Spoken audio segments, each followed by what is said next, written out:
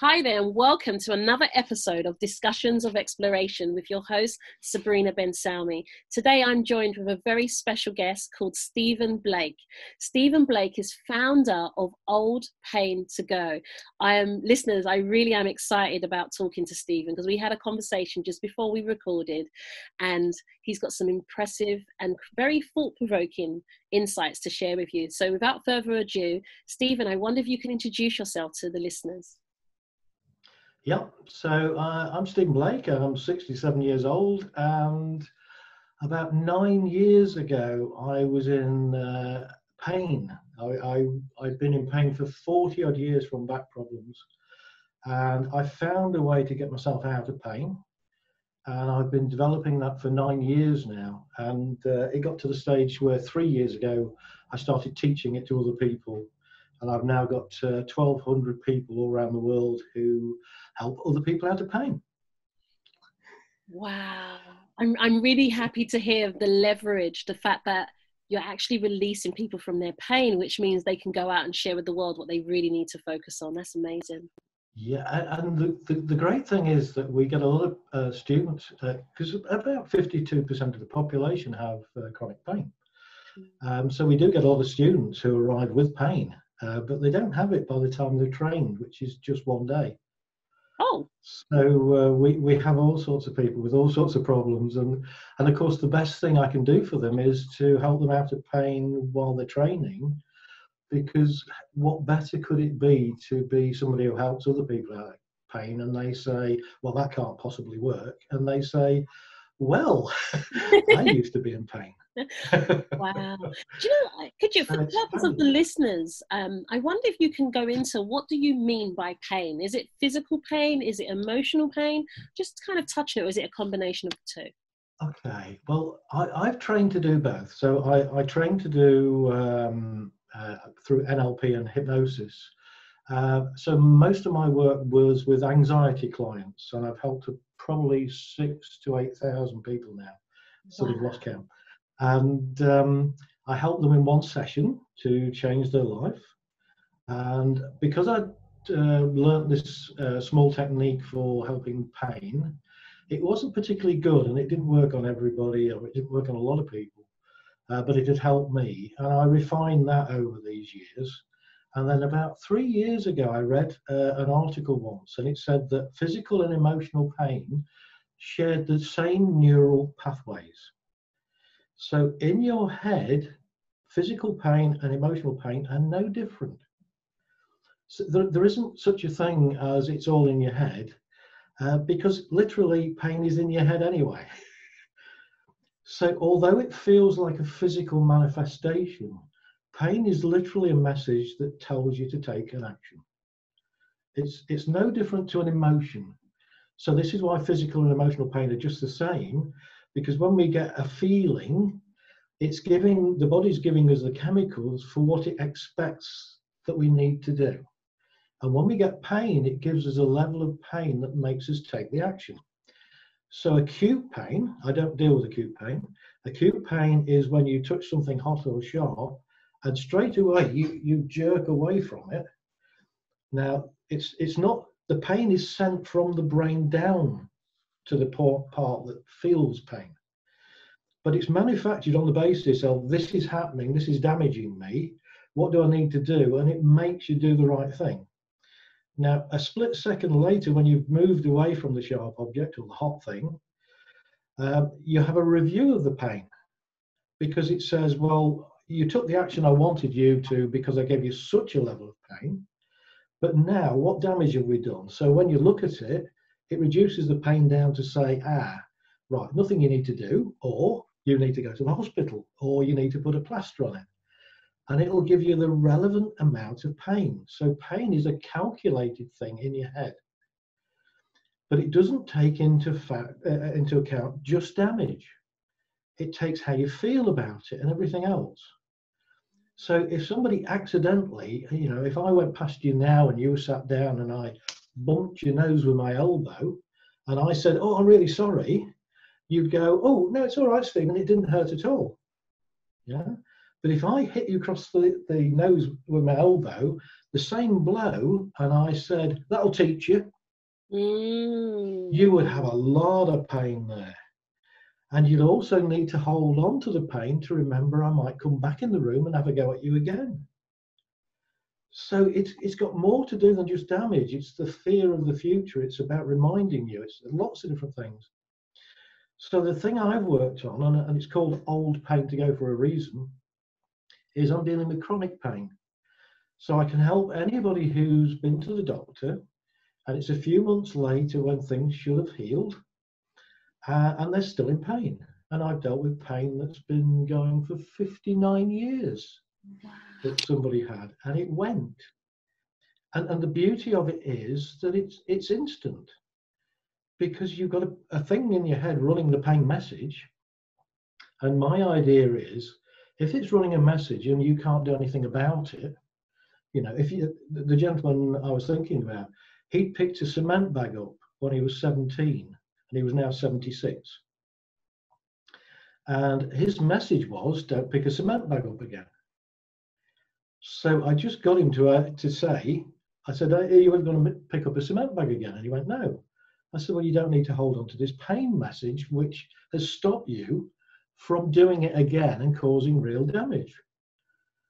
And this was, I can't do this all the time, but that was 2 minutes. I mean, he went from being in pain to not being in pain in 2 minutes. Wow. And he'd been in pain for 59 years of his life. And it was just this agreement with his brain, you know, I'm not going to pick another cement bag up. And it went, I don't need to keep warning you then, because it's just a message. Wow, I absolutely love the way you've actually communicated that, because my son has been diagnosed with asthma, and I've got some friends that suffer from anxiety as well. And I love the fact that it's a message, and it takes me back to the essence of our body language. Our body has a language of communicating with us, but because we're not Absolutely connected to that or understanding that, it's like, oh my God, pain is bad. So we try to push it away. We try to take painkillers, but all along it's given us a message. And you released that man from his pain by making him understand the message, and then it went away. That's remarkable. So for clients coming to you, Stephen, what does that mean in terms of having pain for that length of time and it being gone? What do they say that means to them? Because that's mind-blowing.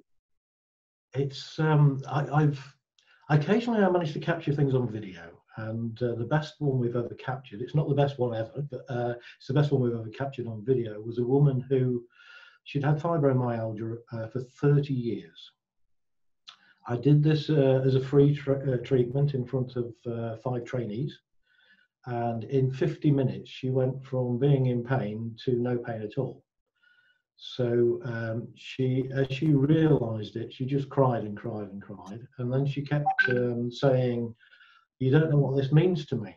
And she said it so many times that she thought she'd better explain herself. And she said, I keep saying that because, she said, I've been in pain for so much for 30 years that I've tried to take my own life 3 times. Yeah, she tried to take her own life 3 times. And everybody in the room just cried. I mean, it was just, it's such fabulous work, because when people go from being in pain to out of it, and instantly, it's so dramatic. And it's so, people find it so difficult to understand. And I'm a bit like a magician who thinks he doesn't know how to do the trick. So when it works, I get the same joy from everybody I help. I just like, oh, it worked. It's like, oh, I've done another one. Oh, wow. And it's just so fabulous. And it nearly brings, well, it does bring to tears quite often, but tears of joy. Yeah. And it's fabulous.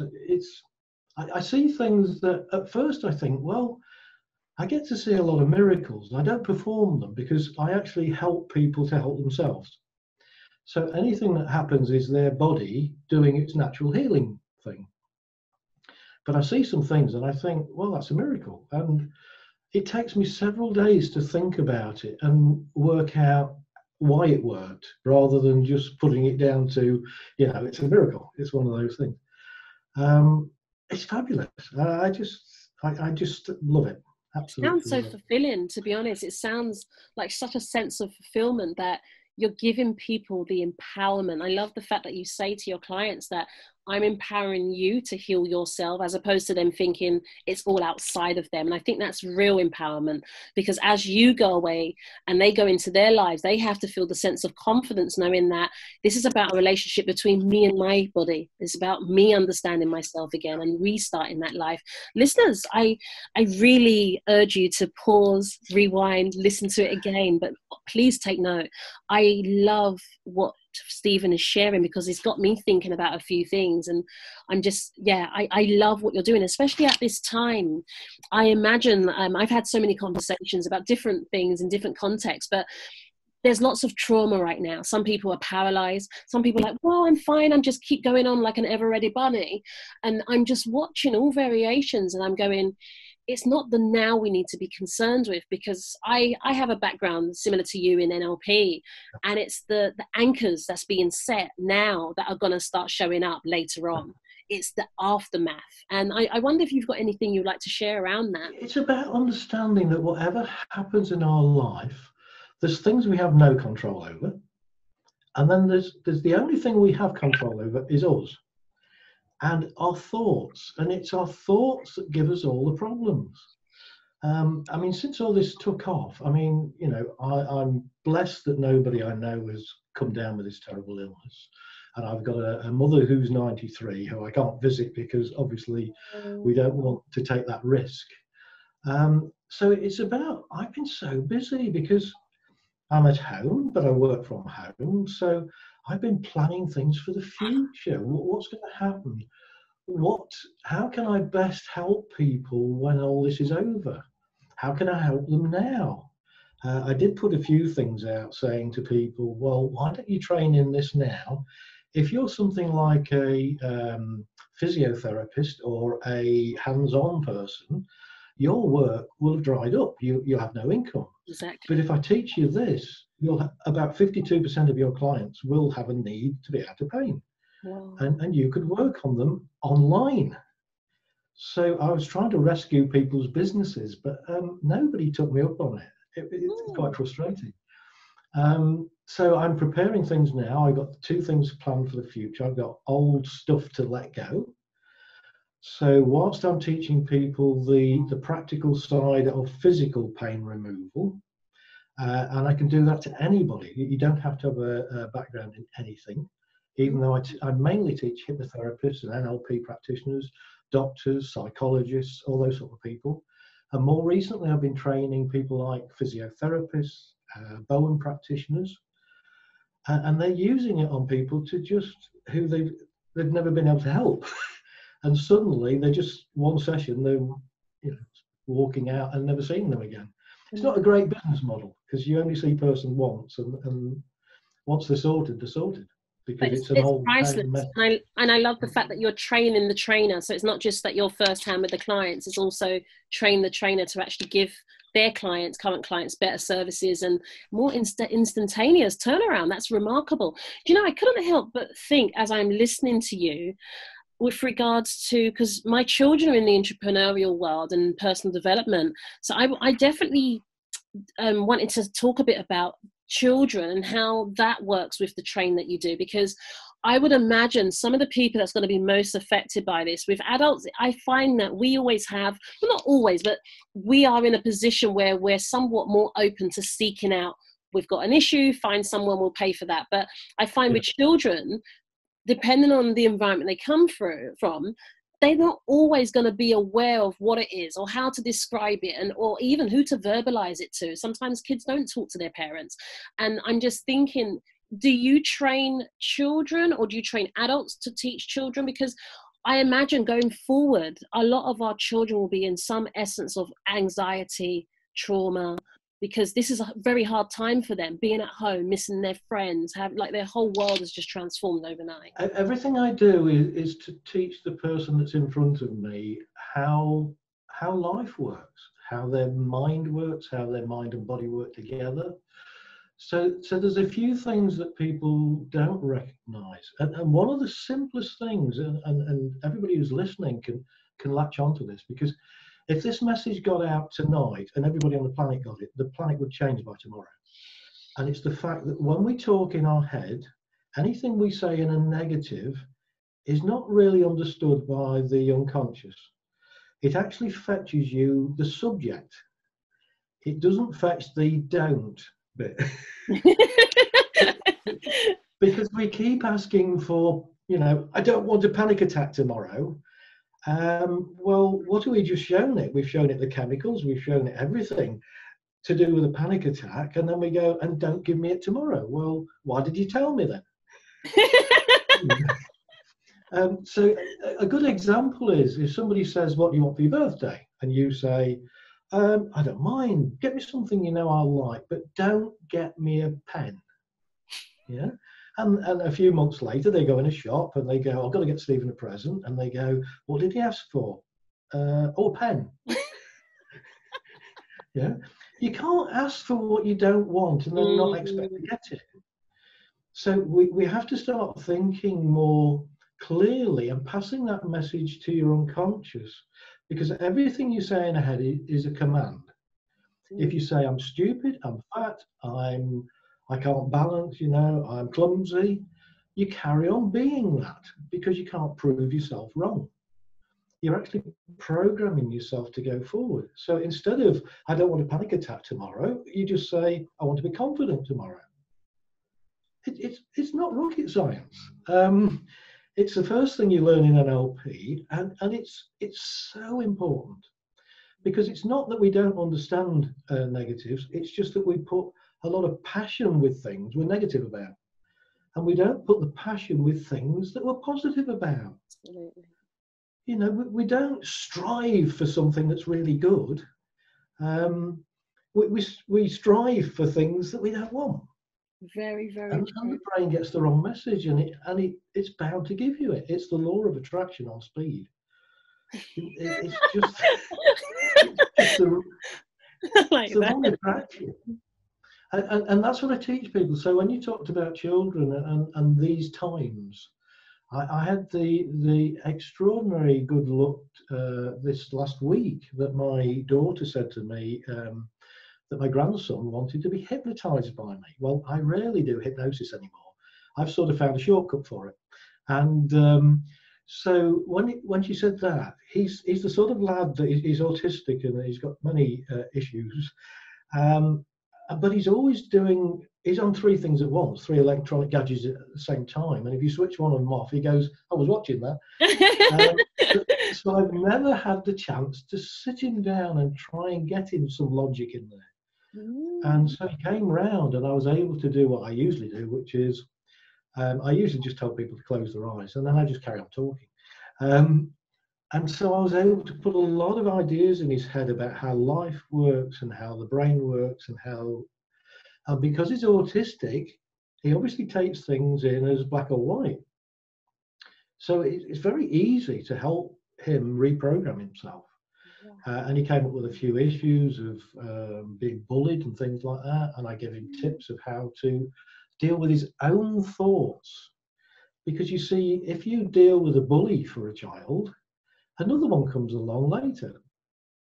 If they can learn how not to be bullied, how to be confident and stand up, because you won't get bullied if you stand up for yourself. And you don't have to fight or do anything. You don't have to, punch the biggest lad there. It's not like that anymore. It's just you don't have to take any notice of it. And if you don't get a reaction, you don't get bullied. So I was able to give him loads of good stuff. And off he went. And you'll know a thing called the Circle of Excellence from NLP, and you can make it the Circle of Confidence. And I just did that. I gave him this magic circle that he was able to pull this ring out of his pocket that he didn't really have, throw it on the floor and step into confidence. So there's so many things we can do for the children. And everybody I've dealt with, I've even dealt with people in their 80s who've had anxiety all their life, and I've helped them remove it. And it always started off as a child. Every time. There's something happens in their early years, usually around the age of 6. They have a traumatic incident.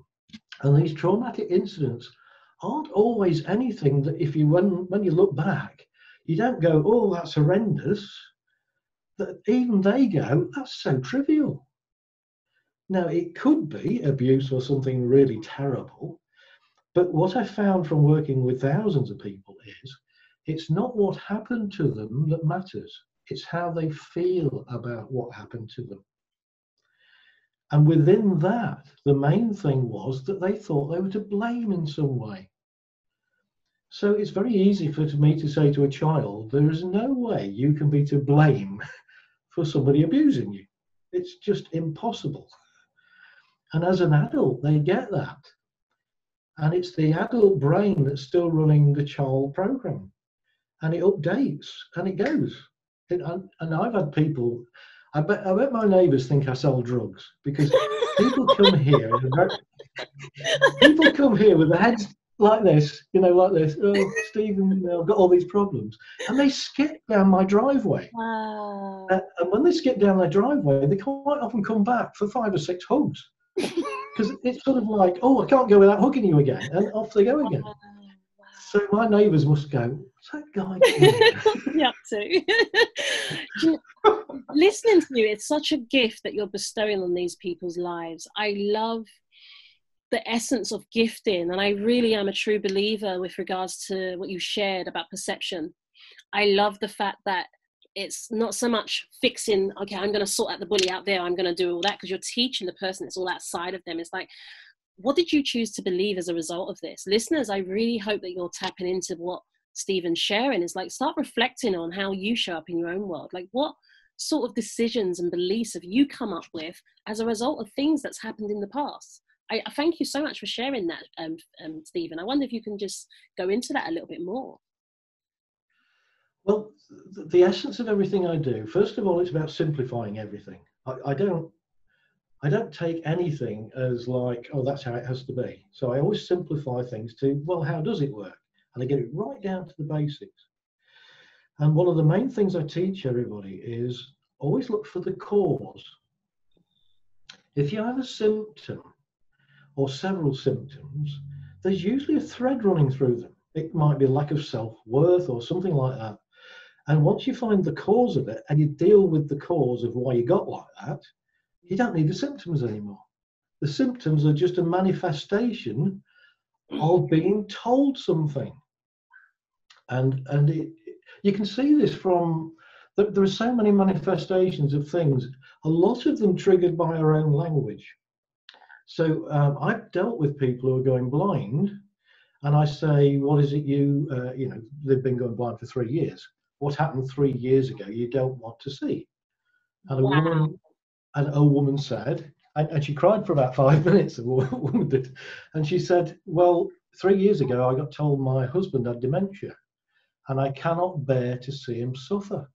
I love him so much, I cannot bear to see him suffer. And I said, but that's why you're going blind. And she said, oh, at the same time I started going deaf. And I said, well, if you went blind, people could still tell you that he was suffering. But if you go blind and deaf, you can't be told. So you can't see it and you can't hear it. So you won't know, so you don't suffer. And I only caught on to it because she told me she was going blind, and she said it with no emotion.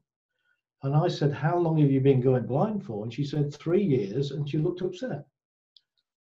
So I knew something had happened 3 years before that was detrimental to her keeping her sight. And literally, I've got a way of talking to the unconscious where I can get a signal back. You'll know it as an idiomotor response, but I get people to stand up and let their unconscious push them forward for a yes. So I set up this yes signal with her, and I said to her unconscious, is this about, did you make her blind so she couldn't see her husband suffer? And it said yes. And I said, are you willing, do you understand now she didn't really mean that? And I'm going to teach her how to deal with that, with her husband's dementia. I'm going to teach her how to deal with that. Will you now release her from it? And it said yes. And a year later, she was 76, and a year later, her eyesight hadn't deteriorated anymore. That is absolutely remarkable. Oh, sorry, go ahead, Stephen. No, it literally, and the main thing I teach people is looking for these stories. because there's always a story. Because you see, pain should go away. You break your arm, it mends. You get the plaster off, you're not in pain again. So when somebody comes along and says, I broke my leg 10 years ago and I'm still in pain, there isn't anything physical anymore. But there's a protective state from the body saying, oh, perhaps if you don't run again, you won't trip over and you won't break your leg again. There's people I've dealt with where the problem has been that they fell off a horse or they fell off a motorbike. And then it gives them a problem, but it doesn't tell them not to ride the horse again. It just gives them backaches. So it's not very nice to ride the horse, but it's not very nice sitting down either. Mm. So it drops a hint, and we find out what the hint is, and we pass it as a message to them and say, this is what it's telling you. What do you want to do? Now, for most people, they say, well, I'm never riding a horse again. And so one day I had a woman who came who was 72, and she said, no, I want to ride a horse again. I'm not going to sit in a chair and just die. And I had to talk to her unconscious and say, she's prepared to put up with the risk. She just said she'd rather ride a horse tomorrow and fall off it and die than not ride it again. And I don't think it's your job to stop her. Wow. Will you turn the pain off? And it went. Oh my God. And I wasn't prepared for that, because up until then I'd forced everybody to almost go by its command. But then I realized it wasn't commanding them, because it could give them something so bad only when they sat on the horse. So it was dropping hints. I'd rather you didn't ride the horse again. So it's not for our unconscious to tell us things and make us do things. So it drops hints. So I've just created something in the last 2 weeks. So very few people on the planet will ever have heard of it. And it's called bilateral balance. And it's my mission now to get people to talk to their unconscious in a way that is not negative. So it's not getting confused 70% of the day, which is how many negative thoughts we have. 70% of the thoughts are negative. It's not getting confused 70% of the day. So when we tell it what we want and we tell it positive with passion, it just runs off and fetches it for us. Yeah? That's a lot of its workload gone. Now we want it the same the other way around. We want the unconscious to tell us with clarity what the issue is. And then we get to decide, instead of dropping hints that we don't get. You see, things like fibromyalgia is people overdoing things until the body shuts down. Oh, wow. It's a very natural thing. I've helped, I keep saying 600, but that was years ago. I've probably helped about 700 people recover from fibromyalgia. Now, I get a lot of attacks about that it's an illness you can't recover from, but it isn't. It's a natural occurrence of people overdoing things to the extreme until the body shuts them down rather than them dying. Wow. And all I do is I get them to agree to listen to their body. And as soon as I get that agreement that they'll listen to the body, I go back to the unconscious and say, look, if you carry on keeping them in pain, how are they going to know when to stop? If they've done too much one day, how will they know to stop? Because if they're in an 8 out of 10 pain, they'd have to get up to a 9 before they knew to stop, by which time it's already too late. Mm-hmm. So I want you to switch all the pain off, and I want you to get them in a state of comfort, because I don't even want discomfort in the body. I want these people now, for the rest of their life, to go into this state where they go through, oh, I'm getting uncomfortable now. Oh, I'm feeling a bit tired. Right. Oh, it's starting to get a bit achy. Oh, it's a little bit painful. And at any point along that trail, they can stop. But if they stay in pain, how do they know to stop? They can't monitor themselves anymore. And it waits for them to give this agreement. Without the agreement, you can't get rid of it. With the agreement, it literally goes in the time that you're in treatment. I just love this so much. It's just, I can see it oozing out of you. The passion is really, it's cultivating. You know what I really love is this communication and connection with ourselves. And I love the fact that we each have the innate ability to heal ourselves when we understand what the communication is. And I love your work because in essence, you're freeing up people to live their life. You're giving them a rebirthing of life, because I in all honesty, for Stephen, I cannot fathom being in constant pain for 30 years and in one conversation, it's gone. That's a priceless experience upon so many levels. And you get to do that in your day-to-day life. And the beauty is I can teach this to anybody. Wow. And anybody can do this. It's not, it doesn't, you don't have to have a therapeutic background or anything. All you have to have is a love of other people, a caring nature. That's all you need. And like I say, I've trained doctors and all sorts of people, and they love it. Absolutely. Strangely, people with the most medical knowledge can't do it as well as those without. Because the knowledge gets in the way. I got somebody in front of me, and I'm training some people, including a doctor, and a guy comes in and he's got a knee problem, and he says something about his meniscus. His meniscus is torn. And I'm just about to carry on and show these people how it works. And the doctor whispers to me, "You can't help him, Stephen." And I went, "Why?" He said, "Because his meniscus is torn and they don't actually repair themselves." And I went, "I can help him." He went, "Why are you so certain, Stephen?" I said, "Because I don't know what a meniscus is." Oh, I love that. It didn't matter to me. You see, if the guy's meniscus is torn, he can spend the rest of his life with a torn meniscus and the pain that says you've got a torn meniscus. Or he could just remember he's got some damage there and not need the pain. Wow. And that's all I do is I call it brain bargaining. Somebody comes along with a problem, they pass it to me, or they try to. The moment they try and pass it to me, their brain goes, "But I'm keeping them safe with this," and it pulls it back again. And then you have a tug of war of trying to get it off them. Now, if you snatch it off them, it's like a child with a blanket, that they suck on all the time. You can't take it off them. And a grown adult's no different. You can't take their safety blanket off them. So you have to give them logic that says, here's all the reasons you hold on to this. And they're not aware of those reasons. And as soon as you give it enough reasons, the unconscious gets to this level where it goes, "I'm keeping you safe, I'm keeping you safe." And then you give them all the reasons it's not safe to keep it. And when it gets higher than that, it has to let go. Wow. There's no option but to let go.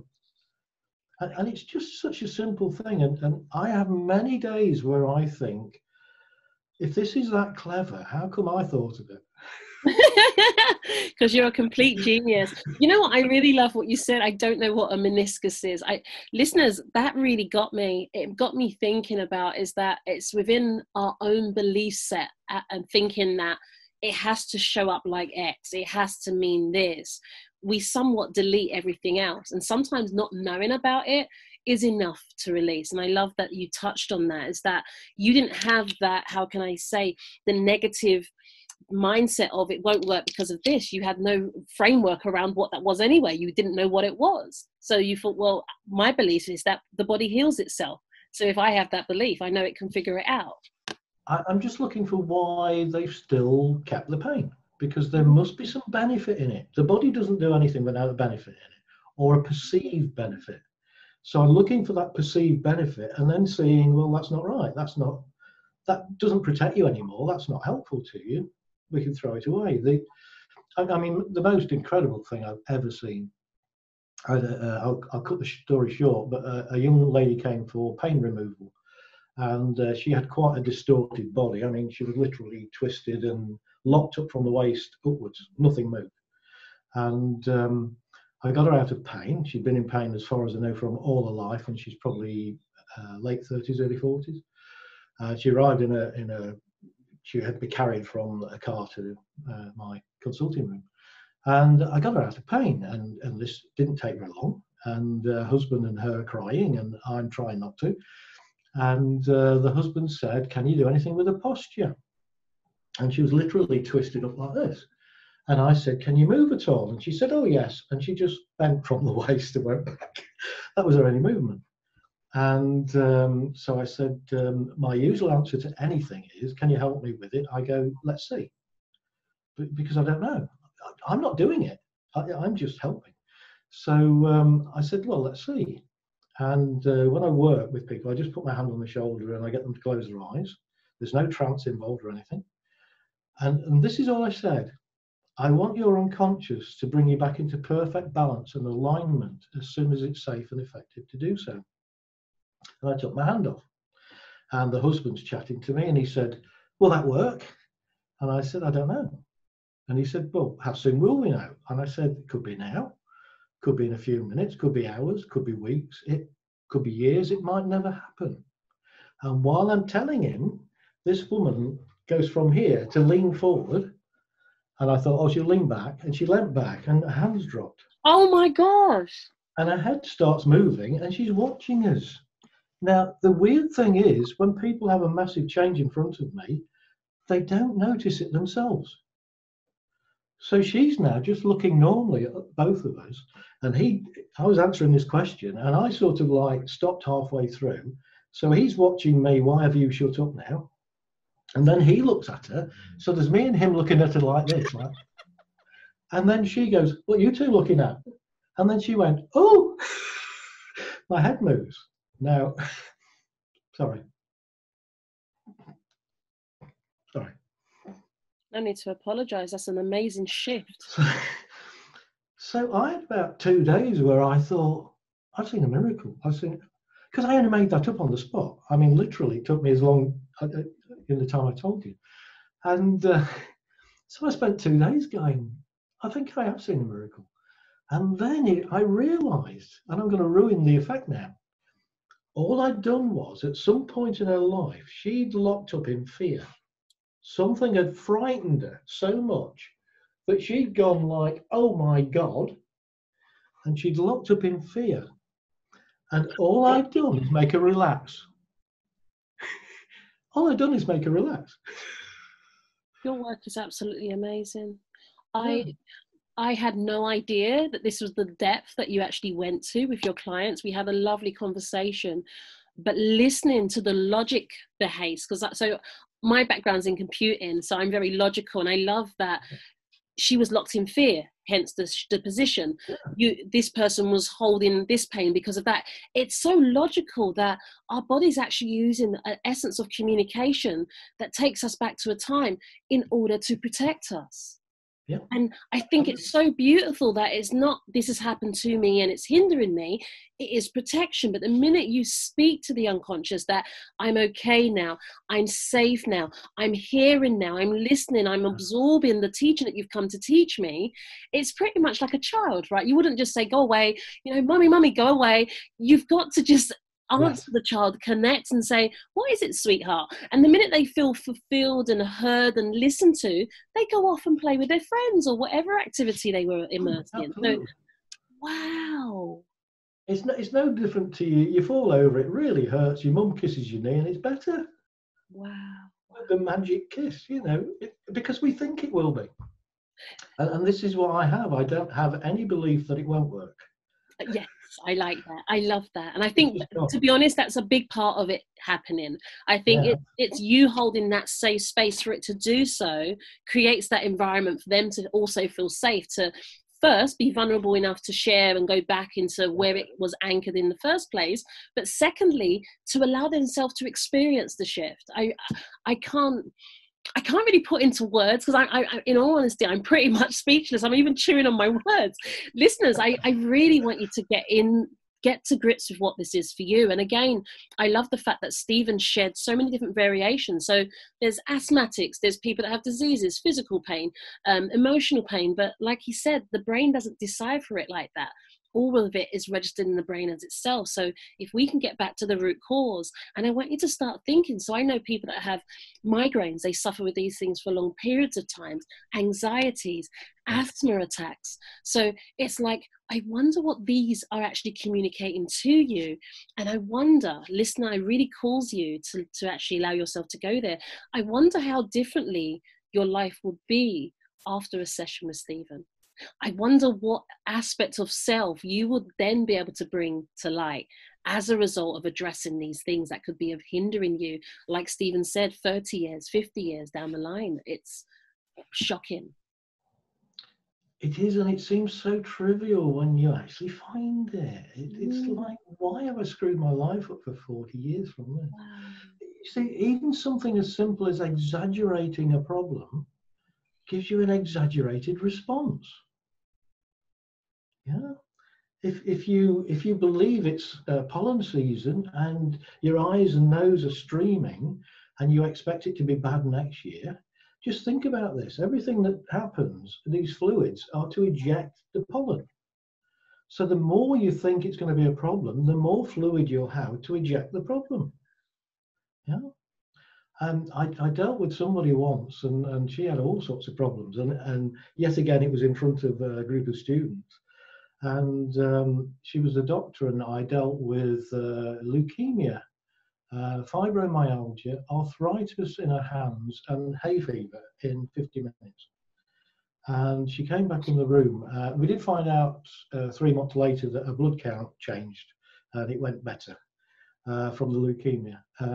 But she came back in the room, and she said, "Stephen, I'm a bit concerned that you said you'd deal with the hay fever later, but it's gone." And you didn't even mention it. I said, "Well, no, because we mentioned it first, and then we gave the unconscious chance to change everything it needed to change. It's done it anyway. It doesn't need me to remind it."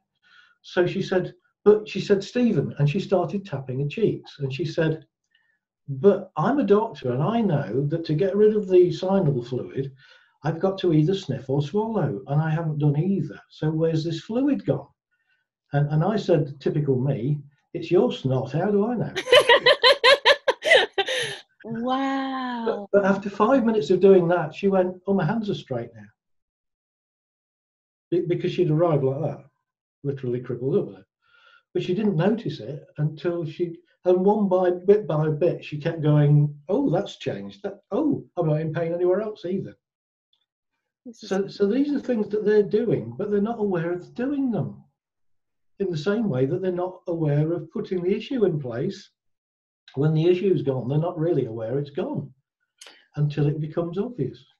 Absolutely amazing. Stephen, I wonder if there's a final message, a departed message that you would like to leave with our listeners, because I'm just very eager for you to share some information in terms of websites and how they can connect with you. So I wonder if you could leave a final message just to kind of sum up your mission, your message to the world, and then let people know how they can get in touch with you. Okay. So my mission is to get as many people on the planet out of pain as possible. And to do that, I can't do it all on my own, which is why I train other people to do it, because then they can continue long after I've gone. And it's really to say to people, just trust in yourself and your unconscious, even though you don't think you've got any control of it, you are controlling it all the time with every thought you have, everything you say in your head, everything you say about yourself derogatory.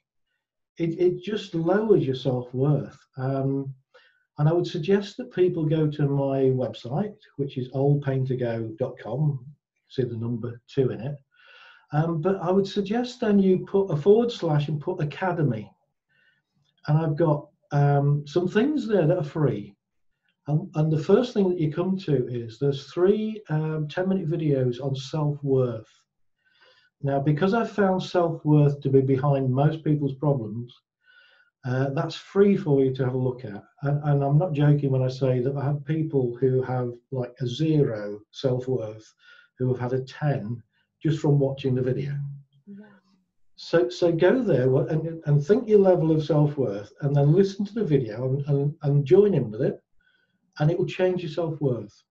And then the second part of it is I've done some things on grief and things like that for people to listen to, where you can change how you feel about the loss of someone, which might be very applicable at the moment, unfortunately. So there's loads of stuff out there, and there's loads of stuff people like me post. Find them and just help yourself, because you don't come to somebody like me to be fixed. You know, I don't do the work. I just have an idea of, you see, you're always running a program that you installed at some point. It was installed to protect you, and now it's either being overprotected or it isn't needed anymore. And we just find that and help you go, I don't need this anymore. And the moment you go, I don't need it anymore, you lose the problem. Wow. My life is so simple. I can't explain how simple my life is. Wow. Because I follow my own advice. I love that. You're an embodiment of your brand. I love that. I don't have any issues I need to clear up or anything. You know, other people might think I have. Well, you know, keep doing what you're doing and helping people to release their pain. I think it's absolutely remarkable. And like you said, listeners, you can go online to the website and / for the Academy for this, and there's some actual resources that you can actually access for free as well. And keep an eye out for the 2 new products that Stephen's also bringing forward. And Stephen, I really thank you for connecting with me on this platform. I really hope the listeners have enjoyed it as much as I have, because I have learned so much. I really have learned so much from you, and I would definitely like to have some conversations about a few things that's going around my mind. So really thank you so much for spending this time with me. Okay. And yeah, just thank you for being so open and very generous with the listeners and sharing what you had to share, because I know there's a lot of content and a lot of golden nuggets that people can take away. So thank you very much, Stephen. Thank you for this golden opportunity to get in front of other people so I can help them. Brilliant. Thank you. Thank you.